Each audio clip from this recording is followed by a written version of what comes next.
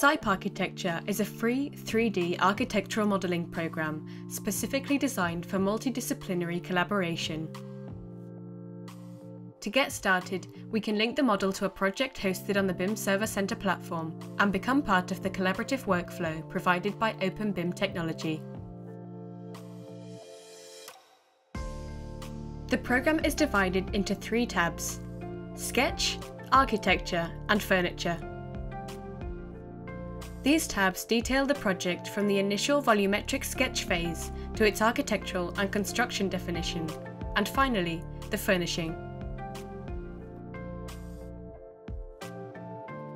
The working interface is completely 3-dimensional and allows users to create and use 3D and 2D views, such as floor, elevation, and section, as well as to visualize and organize the information layers of the BIM project's own elements, and elements read.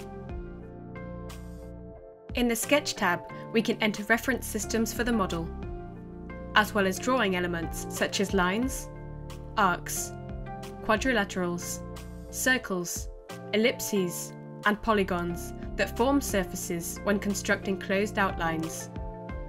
Drawing elements can be grouped together or incorporated into an objects library for joint editing. Further on, in the Architecture tab, we enter building elements such as walls, columns, floor slabs, and beams. Openings such as doors and windows.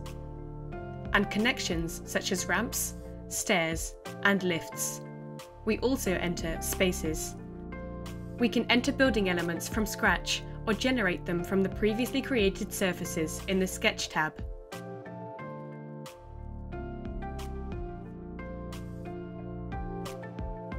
The program also offers options for managing groups, colours, and textures of elements, as well as intersection solution tools.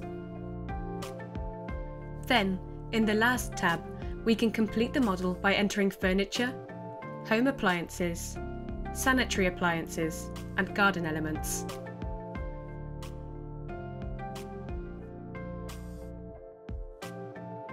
Authorized project participants can share and view the information generated with the program via the BIMserver.center platform, allowing them to access all the information from any device at any time. This way, we provide the geometric information needed to continue working with tools from other disciplines linked to BIMserver.center, such as programs for simulations, structural design and system design, management, and generating documents.